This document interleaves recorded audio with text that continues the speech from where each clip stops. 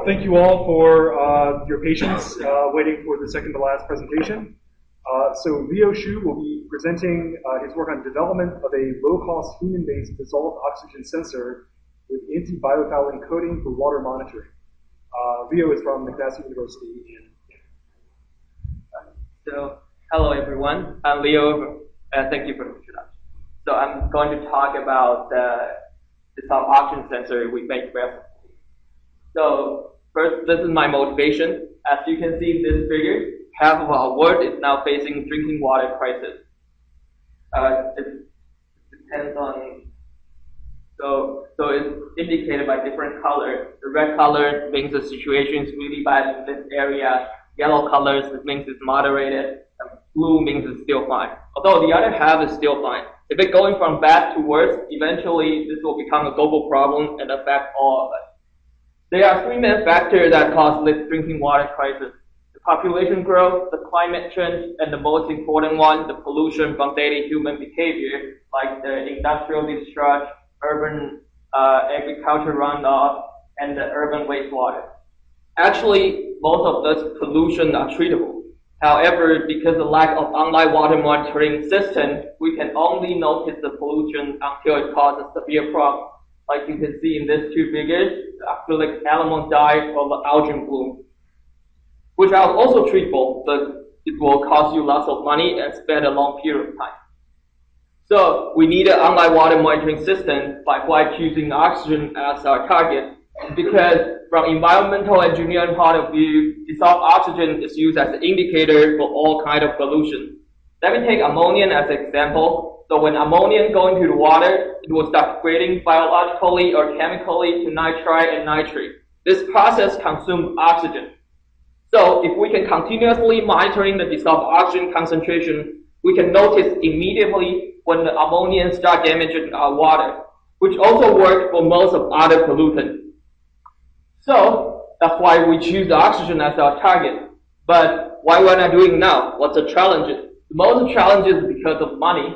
It's not only because the dissolved oxygen sensor itself is expensive, because they use a complicated optical design or the expensive material they use that I will talk into detail later on. But also because the maintenance cost is huge. The maintenance mainly because of the biofouling happen on our sensor. The biofouling happens right after you put your sensor into the water. So the protein start absorb, then after a minute or so, the bacteria and cells start absorb on it, then the animals start growing on top of it. So after 1 or 2 weeks, this is how your sample look like. Your sensor look like. So we have to pick it up from water, clean it, and make it back to work. So, which is okay for doing one spot sensing. But imagine you want to do a monitoring in a big water system like Lake Ontario. Here's where we are, and here's how big Lake Ontario is.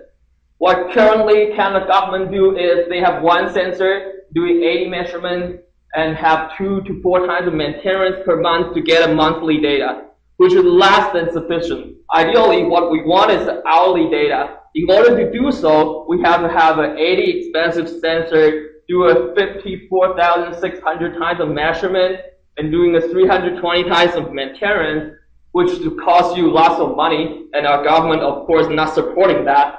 So, if we can low cost our sensor and also increase the lifetime, probably we can overcome these challenges. On top of that, we also want our sensor can collect data automatically and also have a sufficient sensitivity. So, we have to find a way to sensing our dissolved oxygen. There are 3 typical ways for dissolved oxygen sensing: the titration method, optical method, and electrochemical method. First, this is the titration method. By following this series of chemical reactions, the dissolved oxygen concentration can be indicated when iodide indicator changes color. This method is really precise.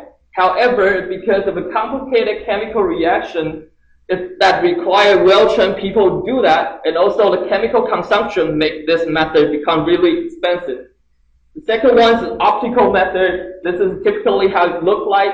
You have a membrane that is fluorescent and dissolved oxygen sensitive. When you're shining a light on it, it will produce fluorescence that can be detected by the detector underneath of here. When the dissolved oxygen go in and contact this thin film, it will cause the quenching effect, and the quenching intensity is proportional to the dissolved oxygen concentration. This method is really sensitive, also has a very quick response time. However, because of this complicated optical design, so this cost is really high, and also because the sample directly contact the thin film, the biofouling is almost inevitable. The third one is the electrochemical sensor. This is typically how it looks like. We have a platinum working electrode and silver chloride contact electrode and a gas permeable membranes underneath of it to prevent the interference go in and contact the working electrode. When the dissolved oxygen go in, it will contact the platinum, and platinum used as a catalyst to trigger the oxygen redox reaction, which produce current, and the dissolved oxygen concentration can be calculated by this equation. So, this method is really simple. That's why the cost of this is the lowest among the three methods. However, because we use platinum as the catalyst, the cost is still a little bit high, and also the biofouling may happen on top of our sensor. However, if we can solve these two challenges, our dissolved oxygen sensor making by electrochemical way will be our best solution.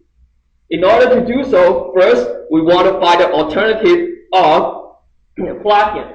By taking the advantages of fuel cell research, there's a whole bunch of alternatives have been well studied because oxygen redox reaction is their annual reaction that is very important.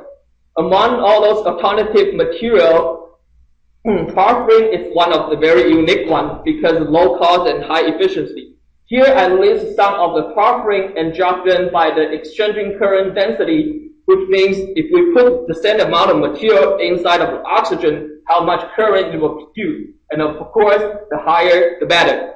That's why I choose iron porphyrin as my dissolved oxygen sensitive material. So conventionally, people use this layer by layer synthesized method to immobilize porphyrin onto the electrode.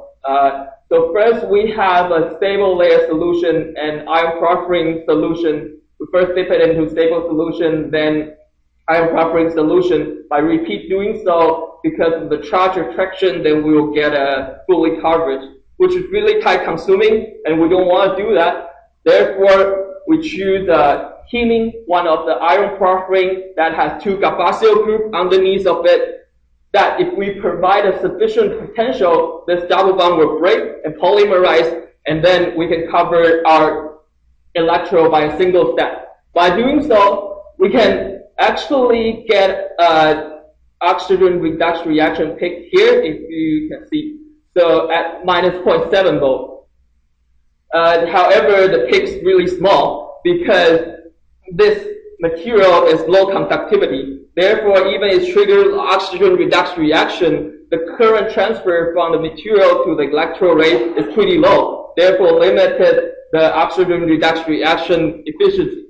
In order to overcome these challenges, we incorporated a common low-cost conductive polymer, polypyrrole, to make a copolymerized sensor. By doing so, we can increase the oxygen redox reaction current, like you can see here in the dot line. So we find the increasing conductivity is actually help. And then that's why we choose the most conductive material, silver, to incorporate together to make our final dissolved oxygen sensor. By doing so, you can see our oxygen redox reaction current is further increased, as well as it shows a clearly peak. So by doing so, we can get a sensor that has a linear relationship between the dissolved oxygen concentration and the current density rate. And the sensitivity is defined by the slope of this linear relationship.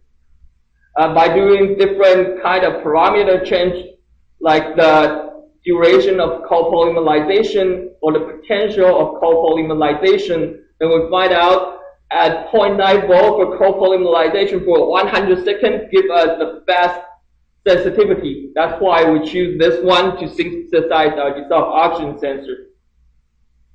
So now we have the sensitivity. but we want to increase our selectivity as well. If you remember, I talked earlier on, there's a gas permeable membranes underneath of the electrode to prevent any interference going in.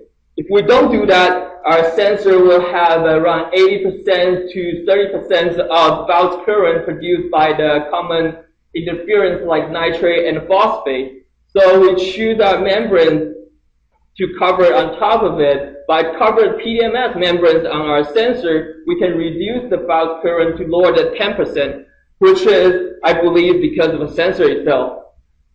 However, why we choose PDMS is because the gas permeability of the membrane is directly related to our sensitivity. If we can get high gas permeability, then we will get high sensitivity. Therefore, instead of using conventional Teflon membrane, we use PDMS membrane that has a way higher gas permeability. By simulation, then we find out our sensitivity or signal intensity can be increased 10 powers 5 times higher. However, the biofouling happens even faster on the PDMS surfaces because it's hydrophobic nature. You can see on this figure, after 20 minutes, if we put our PDMS into the protein-rich environment, it will cover totally by protein. And eventually, our sensor will look like this, covered by all the organic matter, and our target cannot go in to trigger the oxygen redox reaction. So this is how we do it for the biofouling test. This is our fresh sensor. It looks pretty straight, and the sensitivities look like this. After 7 days of this accelerated biofouling process, it means we put our sensor into a nutrient-rich solution, so the biofilm grows faster. After 7 days of that, you can see our sensor lost all its sensitivity. For alter that, we introduce a common anti-fouling agent, polyethyleneglycol, to grafting on top of our PDMS. By doing so, we can prevent the biofouling and maintain our sensitivities after 7 days of this accelerated biofouling process. This is a lifetime test of my sensor. This DO concentration, you can read from the right-hand side, is read by the optical sensor that is commercially available. So ideally, we want our sensor to follow the same trend of it, but not decrease it. So as you can see, if we cover it by pure PDMS, it will lose its signal intensity over 1 day. However, if we cover it by PG grafting PDMS, it will maintain sensitivity after 21 days, even at the accelerated biofouling environment. I will conclude it first, then I'll compare it. So first, our automatic data collection can be satisfied by the electrochemical sensing. Our low-cost effect can be satisfied by the polyheming replacement to the plaquenil, and our reliable sensitivity can be satisfied by the copolymerization method as well as the PDMS membrane replacement.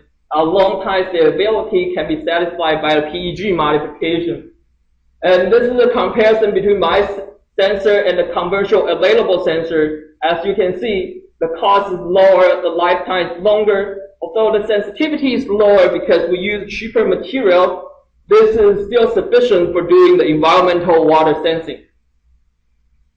So I would like to thank NSERC for funding, thank all my supervisor and my lab mate for their great help, and would like to thank you for your attention, and I'm willing to take some of the questions.